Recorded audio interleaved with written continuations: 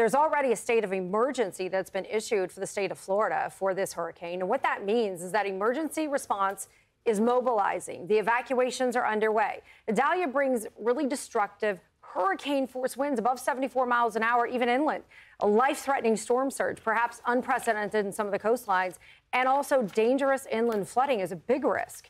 The U.S. Coast Guard is staging. They're basically bringing the rescue boats to Fort Myers Beach to respond to emergencies, jump into action anywhere along the west coast of Florida as needed. Joining us right now is Nicole Groll. She's from the U.S. Coast Guard, District 7. Welcome to Weather Command, Nicole. Hi, Amy. How is the Coast Guard positioning their resources for Hurricane Idalia?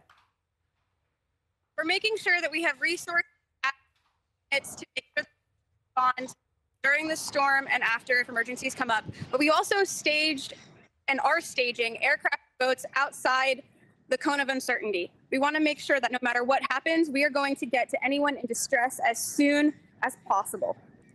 Life-threatening storm surges anticipated. You hope everyone heeds the evacuation orders. But what has the Coast Guard done to help in previous situations like this when the storms bring high waters and people are basically stranded in life-threatening situations? So we have punt teams that come in with shallow water vessels, and they'll come in and they'll bring their boats and they'll rescue anyone who's stranded in their homes. Our aircraft, especially our helicopters, they're iconic. People see them all the time, especially Air Station Clearwater. You'll see them flying. You'll see that our rescue swimmers performing rescues, making sure getting people out of dangerous high water situations. But I can't stress enough, call 911 to report an emergency. Don't use social media. If you're on a vessel, use VHF channel 16. That is the best way to get assistance, whether it's your local county sheriffs or the Coast Guard, to get help. You're talking about vessels. Some people live on boats, then they think they can just ride out the storm. How often does the Coast Guard come up against people who get stranded out in hurricane waters as the storm makes its way towards land? Is that frequent? It doesn't matter how many times we recommend people to follow their local government recommendations, that we make announcements, that we shut down the ports. Somebody always stays with their vessel, and we are always there to help them out no matter what. That's our job, and that's what we're committed to do to make sure people are safe. But we do not recommend it. Go find a hotel, go find a loved one, go stay with them for the most of the storm for this to come through. You say it's safer. You're not going to risk your life. You say no matter what, but is there a threshold during a hurricane that maybe the Coast Guard even pulls back from responding? Is there a time when you say, okay, we got to wait until things settle down?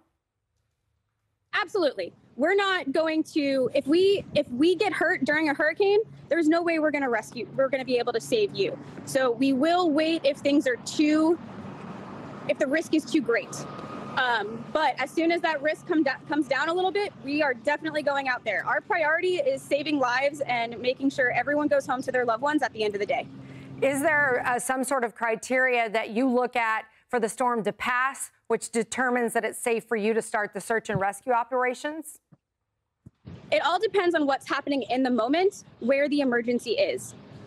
We train in bad weather and hurricane weather for these types of rescues.